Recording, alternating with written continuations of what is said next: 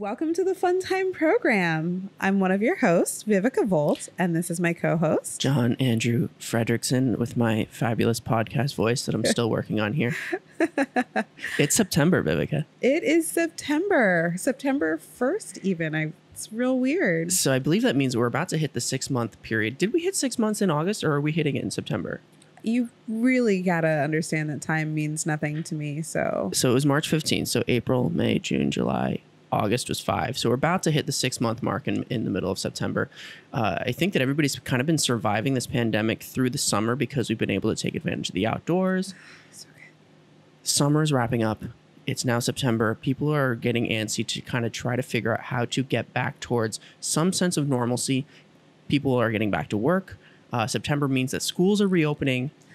And that apparently has been a really huge debate that's been going on across the country, from K through 12 schools up into colleges and universities. Mm-hmm. And here in New York City, it sounds like New York City is actually the only school district that is pushing for a full in-person reopening. Well, I guess that means that's what we're going to be talking about today, isn't it? That's right. Today we're talking about school reopenings. And this is such an interesting thing because, we got hit so hard in March. The pandemic came to New York City first. We were the poster children for, how this virus can spread and really change life. And, we dealt with it. And now we are actually one of the safest places to be in the country when it comes to coronavirus. The irony. The irony, right? and so that means that now we're actually able to start talking about schools reopening in person here in New York City. A lot of the colleges have just completely opted not to. I know Columbia is going fully online. Mm-hmm. Is NYU doing in-person classes this year? I don't know. I don't think so, but I have not been checking in on NYU. It's interesting that the colleges in New York City seem to not be as adamant about pushing in-person classes. But when it comes to the K through 12 schools, de Blasio, our mayor here, has been really advocating for getting the schools to reopen on time. There's been a huge debate between the mayor's office and the teachers union, yes. Who just announced today that they came to a deal, which is exciting. Yep. So they're going to push back in-person classes by 2 weeks. So rather than starting on September 9th, I think was what they were going to do, next Tuesday. 10th. The 10th. They were going to start on the 10th. On Wednesday. They're going to now have teachers come in only next week. And then they're going to have a week where the teachers are able to prepare their classrooms, prepare their lesson plans and all of that. And then a week after that, they're going to have an orientation with the students, where they're able to work with the students to figure out how they're going to guide the students in this plan for reopening. And then on September 21st, in the third week, they're going to actually resume in-person classes. But it sounds like some students have the option to stay home and do classes online somehow. So it's going to be like a hybrid plan, which is really interesting. But we've been reviewing this debate over the past few days, and it's a really interesting debate because it's not as simple as saying, we managed to figure out how to do in-person classes in the spring. Why don't we just continue it into the fall? So what are the reasons why it's so important to get kids back into school, do you think? Well, I mean, some of the reasons that they're considering sending kids back to school has been the fact that there's not really any alternative daycare options. So parents that need to go back to work because businesses are reopening and there's less work from home opportunities. There's not as many daycare opportunities, and those daycare opportunities that are available are still pretty pricey, which kind of negates the parents going to work. You've got the food insecure kids who their only real hot meal, or one of their only hot meals for the day, tends to be from school. Although we found out recently that I think just this week. Yeah. Yeah. The free lunch program that happens over the summer has actually been extended indefinitely. Well, indefinitely means as long as funding lasts. Legality and funding, as long as legality and funding continues, is the way they phrased it. And that's being run by the USDA. Basically, they're the ones who keep food safe. Right. But apparently they run the food, the school food programs, and they're going to continue that into the fall, which is really good news. Okay. Another big reason that people have been pushing for schools reopening is special ed needs, because obviously if you have a special education child, having an in-home caretaker is really pricey and is not going to be feasible for most people. And sending kids back to schools, you have the option of having ostensibly a free special ed caretaker and teacher that helps out with that. So that's definitely a big factor. Yeah. And then another thing I think we talked about was also for many children, going to school is a way to get away from unsafe or unhealthy home environments. Right. And so, the school system has been an amazing thing for so many families across this country, and especially for families here in New York City, especially for kids here in New York City to get exposed to, positive environments where they can learn and grow. And, as much as in-person learning has been something that we've been exploring over the spring and has, I'm sure, been successful for many kids and many families, there are many kids who are not able to really thrive in that environment because their home environments aren't conducive to it. I think you mean online learning, not in-person learning. I may have switched that, but you get my point. Yeah. So we understand why the mayor and many families and many parents are very excited to have in-person classes return and be able to have their kids go back to school, so that maybe the parents are able to get back to work because they had to keep one parent home during the summer because you didn't have the summer programs. But I think at the same time, the polling has shown that the majority of people are still in favor of not returning to school. I think it's something around 60% now are actually in favor of continuing the online classes. So there is a bit of a split. But what we wanted to do today is kind of look at, how does this break down?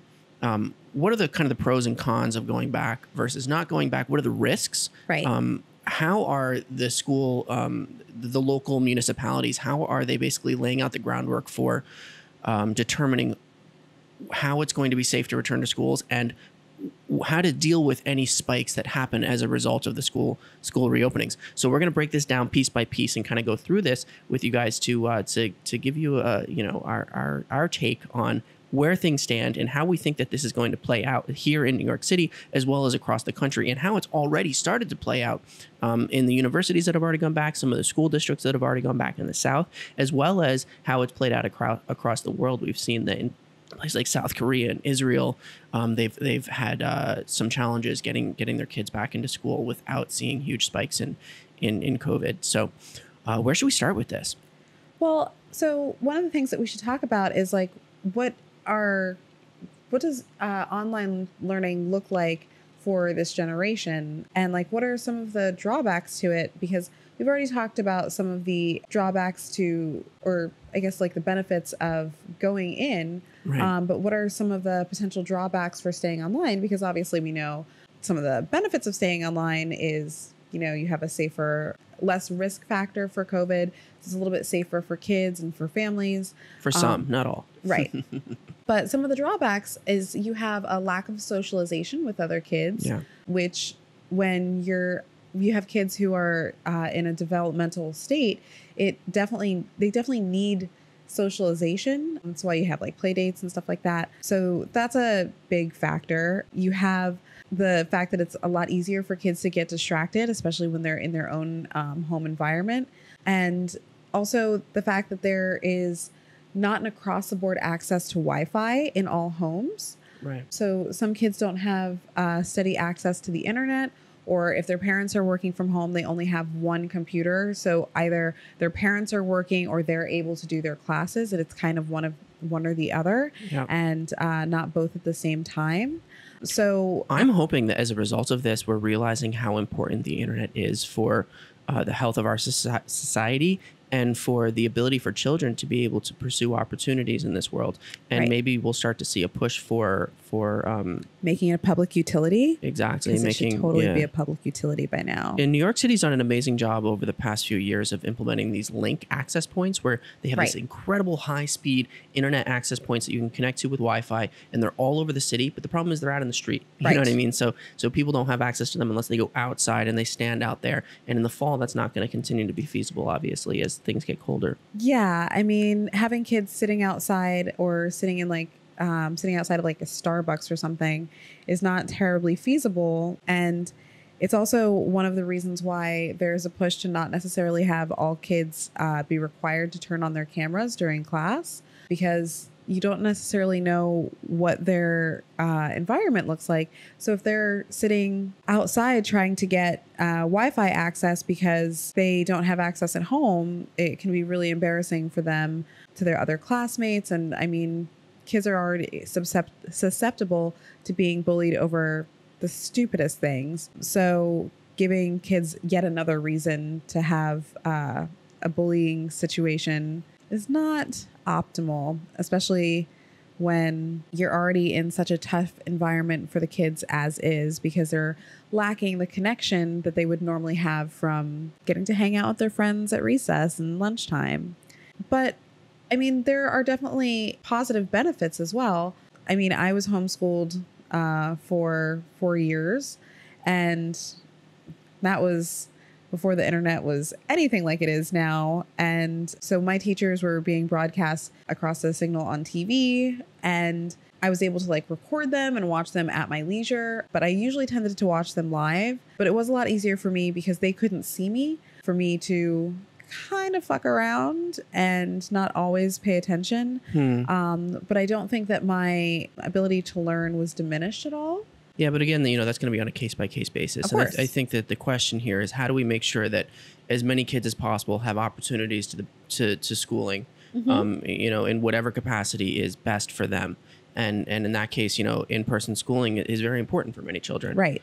So yeah, it becomes a question of how do we reopen the schools in a way that is safe, that's not causing spikes, that's not putting teachers at risks, that's not causing kids to go in, catch coronavirus, go home and spread it through their communities. Right. So it's interesting to see how the different local municipalities are putting kind of guidelines in place for how to do that.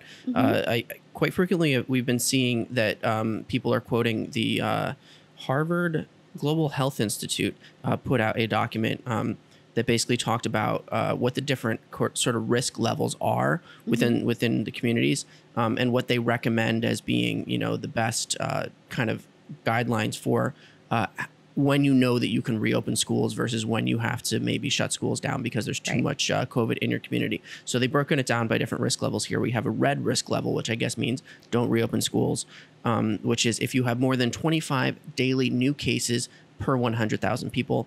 Orange is 10 to 25 new cases per 100,000. Yellow would be less than 10, and green would be less than 1. But we've also noticed that New York City, for example, is going to be judging whether or not to be able to reopen based on the number of people testing positive compared to the total number of tests taken. Right. So over the past several months in New York City, the positive rate of total tests has been in the 1% to 2%. And I think de Blasio has said that we're only going to reopen the schools if it remains less than 3%. Right. And so that's not necessarily the total number. It's not like cases per capita, which is what the Harvard Global Health Institute is recommending here. It's basically percentage of cases based on the total testing. Yeah. So that kind of depends on how much you're testing. Like, you're not testing a lot, you're going to end up with a higher number of people that are testing positive per total. And the more you test, the more negative tests you'll get, which will keep the number of tests down, which I guess is good because that incentivizes the city to be doing as much testing as possible to keep the total percentage of positive tests down compared to the total number of tests.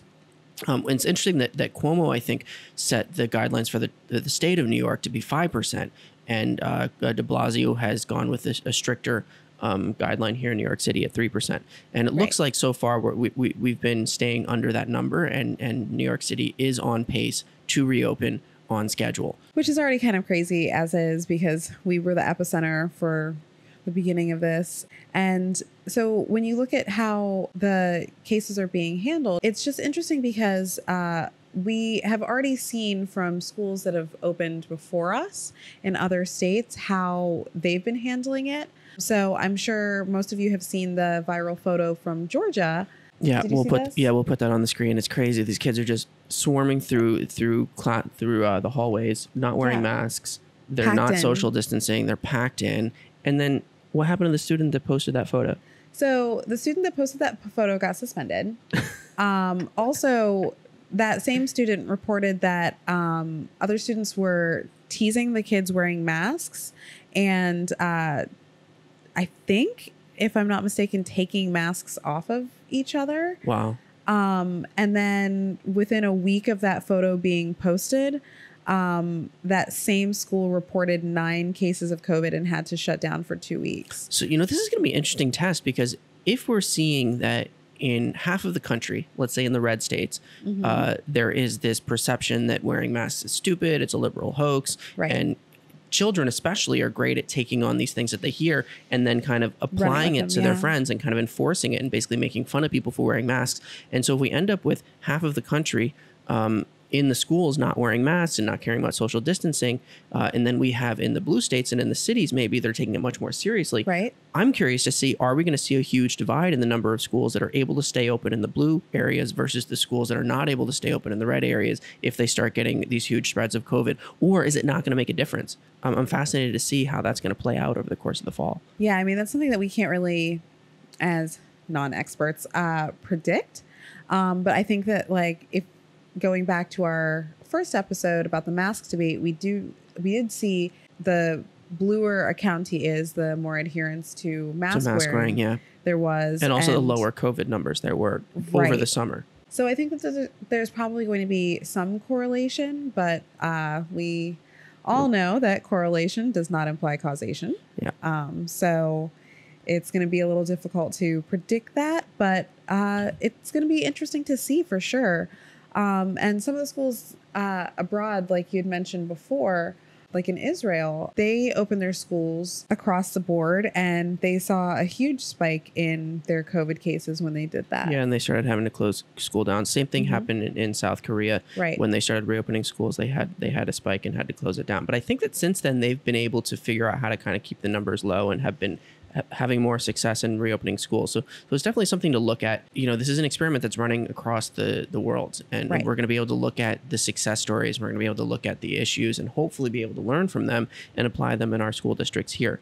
It's interesting to see that in New York City, they have very strict guidelines for what happens when a coronavirus case appears in the school. Right. I think that if it's like 1 or 2 cases in New York City, they're basically going to close that classroom where the student tested positive. They're going to quarantine anybody who was in class with that student for 14 days and then hopefully be able to return those students to normal classes. But if they have more than a few cases, and I think that they said that if they have cases that they can't identify where that student caught coronavirus, and they think that maybe they caught it from another student at the school, and they have like basically rather than just an isolated case, they have, a spike. Yeah. They're going to close down the whole school for 14 days and quarantine everybody. And I think that the idea is to then send everybody home for remote learning. So they're going to do this hybrid plan where at any point, everybody could have to go home for remote learning, 2 weeks at home, and then maybe reopen the school 2 weeks later if they're able to isolate everything and get people back in there. So it'll be interesting to see how that plays out. You know, is this just going to be a constant back and forth where it's like schools are open, schools are closed, schools are open, schools are closed, or are they going to have some success in doing this? And maybe parents and people are going to get so sick of having the schools continuing to close that they're going to just say, you know what, if kids catch coronavirus, send them home, isolate whoever got in contact with them, but don't close the whole school.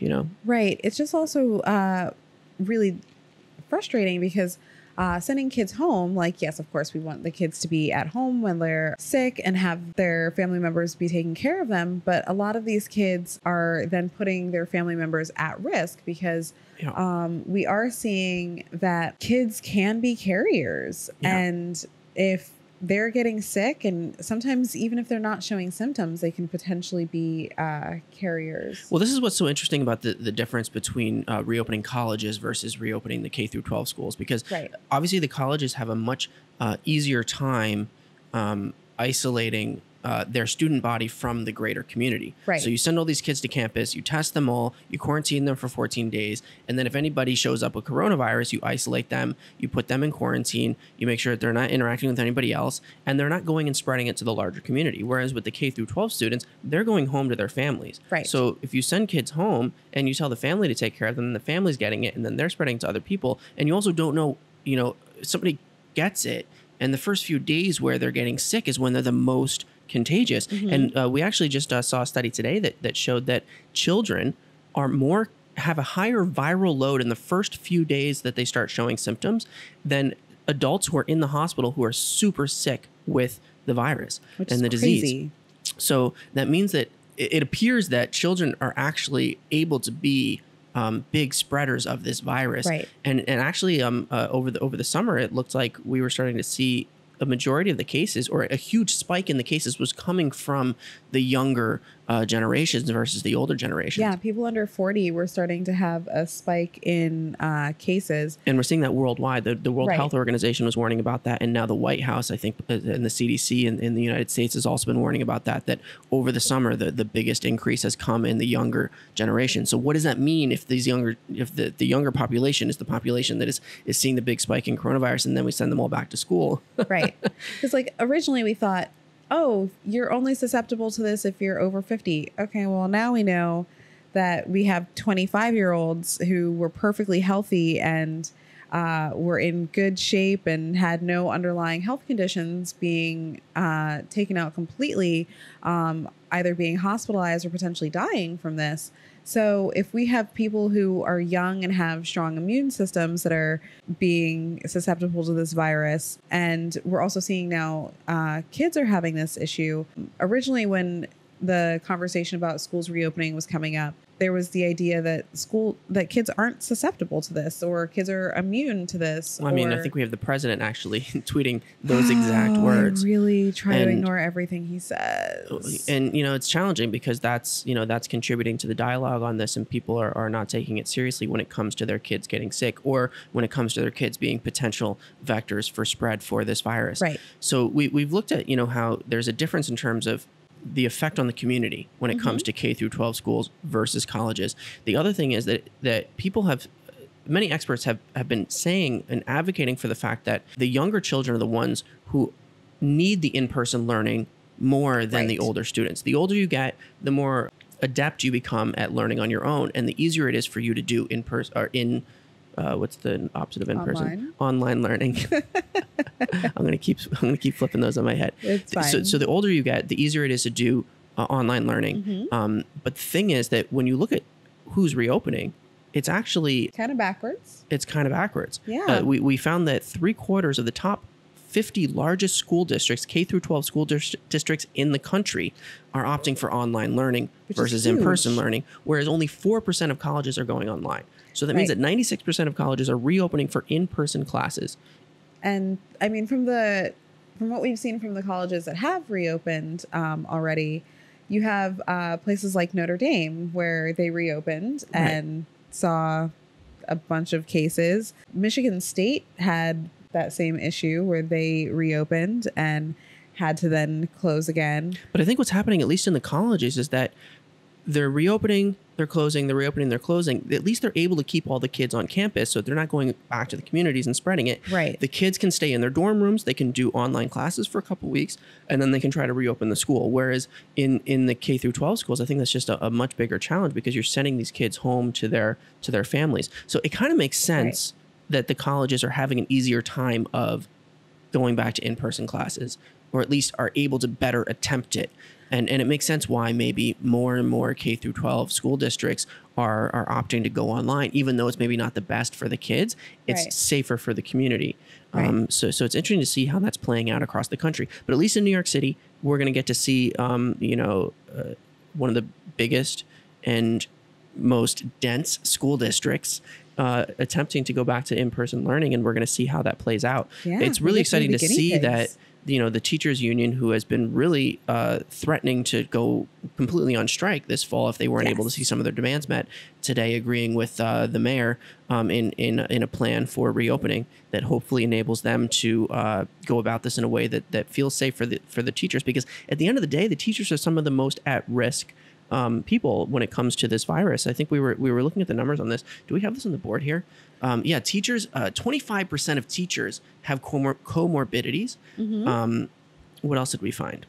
So we also found that a lot of teachers are over the age of 40, and a lot of the over the age of 50. I think some high percentage of them. There's a reasonably high percent of teachers over the age of 40 and over 50, which puts them at risk. But also teachers, from the studies that we looked up, tend to have slightly unhealthier diets, which again leads to the 25% in comorbidities. And other people who are disproportionately affected by this are Black and Latinx people, but like the kids specifically. We found that Latinx kids are, 5% more likely to be hospitalized, and Black Yeah, kids we are have like 3% more likely. I'm terrible with numbers, but like, no, those numbers were much higher than that. yeah, they were Let me see if I like can find it. disproportionately higher, where not only are the kids more likely to be hospitalized, but they're more likely to be very ill and more likely to be catching the virus, which is also really dangerous because they're going back home to their communities, and the adults in their communities are also at disproportionately higher risk of this virus, and have both of these communities have a lot of comorbidities. And I mean, a lot of those comorbidities come from a systemic level of low income, which, as well as maybe not access to the best food, yeah, unfortunately. And so you food end up with deserts. higher levels of obesity and other issues that cause you to be more susceptible to this virus. Right. So the numbers here are Hispanic children are 8 times as likely as white children to be hospitalized, while black children are 5 times as likely to be hospitalized. And it also so happens that in those communities, there was a higher spread of the virus. So not only are they more likely to be hospitalized, but they're more likely to be exposed to it within their communities because of multi-generational homes. Right. And so it's going to be really interesting to see how that plays out, especially here in New York City, where we have large communities of Black and Hispanic children. And, we'll see how that plays out in the different communities. We also saw that at the beginning of this pandemic here in New York City, I think that the first case of COVID, the first official reported case of COVID in New York was on March 1st, which is way later than I thought. I thought we had cases earlier than that. No. But we well. closed schools. We closed the city 2 weeks later, right? Yep. So there was about 2 March weeks 15th. of spread before we were like, shut everything down. And Little in late. those first 2 weeks, we saw 75 Department of Education employees die, and something like half of them were teachers, but other Die. people Like, involved in the schools. Not just get sick, And but that's like just in 2 actually weeks. die. That's just in 2 weeks of spread. So the question is, how is this going to play out into the fall as we start to see cases spiking up in the schools? And hopefully they're able to really track and isolate those cases so that we don't have a big burst and spread that forces the closing again. Right. But of course, like at the beginning of the spread of everything, teachers were much less likely to be wearing masks and face shields. Right. Whereas now we know how to deal with this. Now we know how to minimize the spread. The thing that they've been going through all of the schools and upgrading the HVAC systems, the heating and ventilation systems and AC units. Not all the schools. They've been trying to update schools, but some buildings are just genuinely a little too old. Some classrooms can't be updated. But the point was the negotiations that have been happening with the teachers union and the city have been that the teachers don't want to be teaching in classrooms that don't have proper ventilation. Right. So the complaint over the summer, one of the reasons why the teachers were talking about going on strike, is that they were saying that they've been teaching in these classrooms where you can't even open the windows. There's no ventilation. Exactly. There's no ability for if somebody's in there with the virus, that it's just going to build up in that room and everybody's going to catch it. Right. So what they're doing is they're going into schools, they're updating these systems, they're making sure that windows are able to open, but they've also the Department of Parks has I think just came out this week and said that they're going to create spaces for teachers to do outdoor classes when possible. So it'll be interesting to see how that plays out. Basically, at this point, what we've seen is that the city is working with the teachers, is working with the Department of Education to try to figure out how to do this in as safe as a way as possible, as well as putting plans into place for when COVID starts to pop up in the schools, how they deal with it. Yeah. We know that kids can be carriers. We know that the spikes in cases that have been happening over the summer worldwide, as well as here in the United States, has been predominantly at lower age groups. Yeah. We do know that has probably been in like the 25 to 40-year-old age group because of the bars. And that's been a huge issue. Bars and parties that have been happening over the summer. Parties. So, yeah, I mean, basically right now, the way this school situation is playing out, we really don't know how it's going to go. Yeah, it's also crazy because the rate of transmission with kids, even kids who are asymptomatic, are showing higher viral loads than hospitalized adults. Right. And that's such a crazy stat. I find that hard to believe. But we'll throw that study up on the screen. You guys can take a look at that and see what you think about that study. This was done in a hospital in Boston, I think, and they looked at the viral loads of these kids who were showing symptoms, and in the first few days, they had higher viral loads than really sick adults. Which is also crazy because we also know that COVID takes at least 2 weeks before you're showing symptoms. So these kids were can take up to 2 weeks. It can be as little as 5 days. Right. You're right. Sorry. Right. Can take up to 2 weeks. So if these kids, after they started showing symptoms, had huge viral loads, what was their viral load before they started showing symptoms? How contagious were they? Which we know COVID is very contagious even when you're asymptomatic or even before you start showing those symptoms. And what's unfortunate is that we just don't have good stats on that, because you can't run a study where you can like go and give 100 people coronavirus and test their viral loads up until they show symptoms. You can't start testing the viral loads until somebody comes in and says, hey, I'm sick. Yes. So we literally have no clue what somebody's potential shedding of the virus is in that time period where they're asymptomatic, except for the fact that we do know that asymptomatic carriers can be spreaders. Yes. Which is really cause for it means that, we just don't know how this is going to go in the fall. But it is interesting to see that, at least in New York City, we are seeing that the mayor's office, the teachers' unions are agreeing on a plan. They're putting a plan in place. They have specific guidelines for how to deal with new cases that start popping up. And it sounds like we're just going to have to roll with it and see how it goes this fall. And it may be that there may be extended periods of time where everything goes back to online learning. But at least they're making an effort where whenever possible, whenever the numbers are low enough, they're able to get kids into the classrooms. And hopefully we don't start seeing teachers dropping like flies, like we have seen some people writing opinion articles about, basically saying that we're gonna just start seeing teachers dying right and left as a result of this. Which I know a few friends of mine who are teachers have started writing wills just in case. Wow. So, I mean, that's how serious this is for the teachers. And they basically know that, people. They're putting themselves under 40 doing this. They're putting themselves on the front lines, putting themselves at risk in order to get these schools reopened this fall. Right. The other thing that's really scary at this point is we just don't know what the long-term effects are. We've already seen that some patients, including some children, have had continued brain issues, have had continued heart issues, have had continued lung issues. Yep. Inflammatory responses.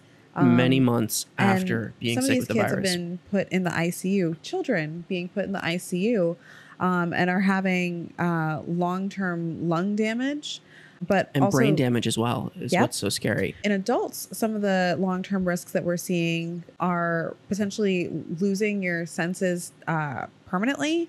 So some of the people who have lost their sense of taste and sense of smell have not gotten that back, even after they've recovered from COVID. We're seeing severe lung damage to the point where it makes breathing really fucking difficult. Yeah. One of my friends got COVID in March and is still having trouble breathing properly, and like walking up and down a flight of stairs is leaving her completely out of breath. But before this, she was running around all the time, was a healthy person, was able to like just run up and down the block and like run errands, no problem. And now she can barely get up a flight of stairs. Yeah. There's this syndrome called Guillain-Barré syndrome, which I may not be pronouncing correctly, but essentially it causes temporary paralysis. And they've been seeing this popping up in children across the country in association with contracting COVID. Stroke. We're also seeing, strokes are happening.